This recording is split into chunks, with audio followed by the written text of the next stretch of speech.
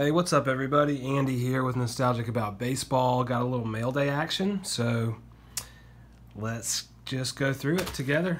I got three things. I've opened the packages so that,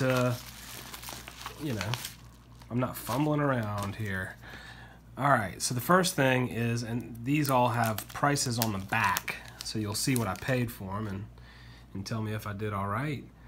So Don Leppert, $2.75. Reason I got these 1962 tops is because I'm maybe getting a little too ambitious, but I'm gonna try to build this set. So kind of piecemealing them here.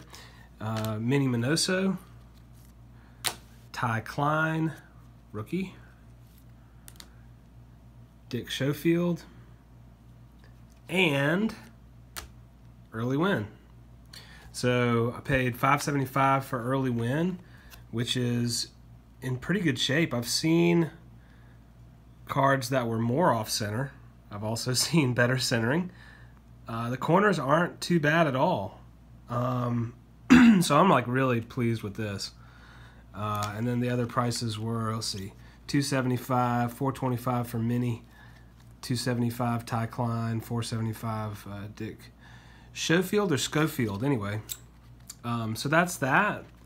Pretty cool stuff. Next package here. Let's see.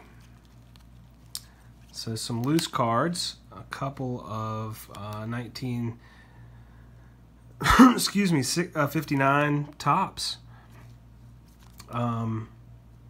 Just random cards that were super cheap. These were nobody had bid on these things, and this person had free shipping, so these were like literally 20 cents a piece. And why not get them? Because there was a few other things I wanted to get from this seller. A Kirby Puckett Diamond King, a Tony Gwynn Diamond King. These are Diamond King cards I collect, and I didn't have either of these, and they were like $1.50 each, I want to say. And this random Ichiro card, Chasing 3,000 Hits from 2016. So there's that. And then the last thing in this little batch was 83 Fleer Pete Rose in a 9. It's pretty cool. I like early 80s Fleer, and I like Pete Rose. I don't remember what I paid for this, so I can't tell you. But still, an awesome card. It's first slabbed Pete Rose card that I own right here. Okay, and lastly is a lot of cards from the 50s through 70s, and it was described as having a ton of Hall of Famers, rookies, stars, error cards, just, I don't know, cool stuff. I'm not going to go through them. These are in little packages that I've not opened up yet, but we can see who's on the front and back. Al, I don't know who that is. Al Clark, maybe? I don't know. But, no, Dark. Excuse me, Al Dark. And on the back is Ernie Broglio. So this whole lot, these stickers are not correct. This whole lot cost me $20. It was like a little mystery batch type of a deal.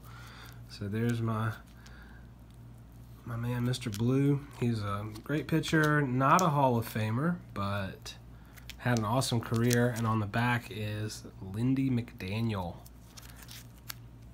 So the reason I got this is because I just want to get more vintage cards in my collection, and it's also fun to do mystery boxes.